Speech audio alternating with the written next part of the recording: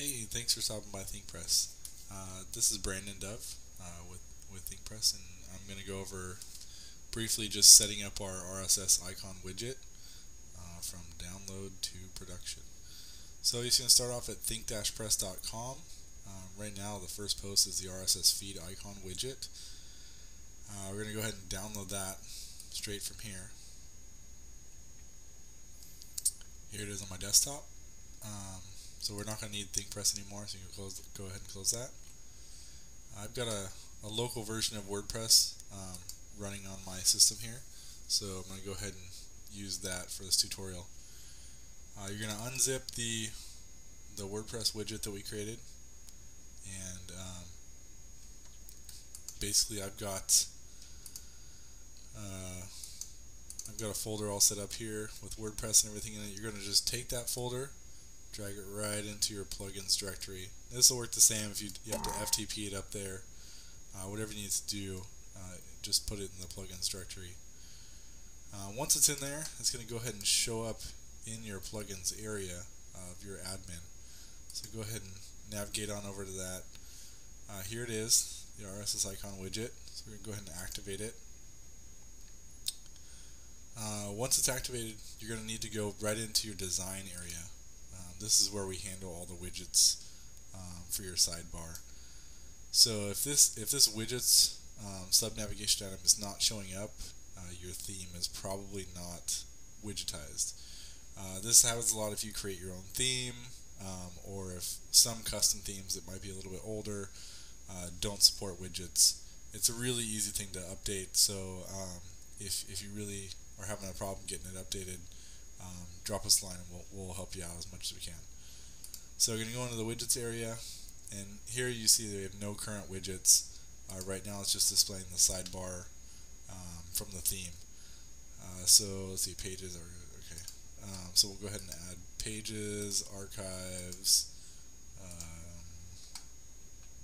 categories, blog roll, and meta. So blog roll is links and meta. There you go. So that recreates our sidebar here. Actually, we've got a search one up at the top here too, right there.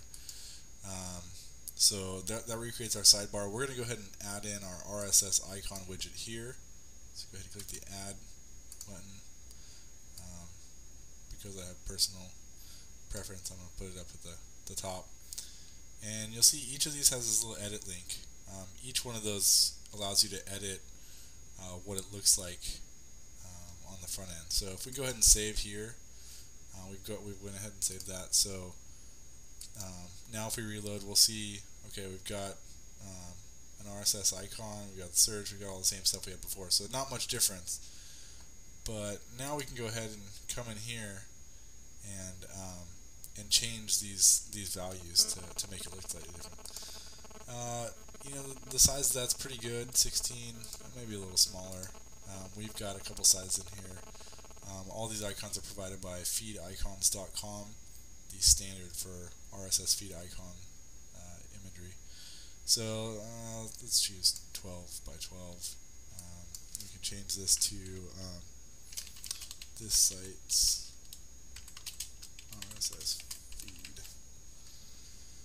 This color might be a little bit too light, so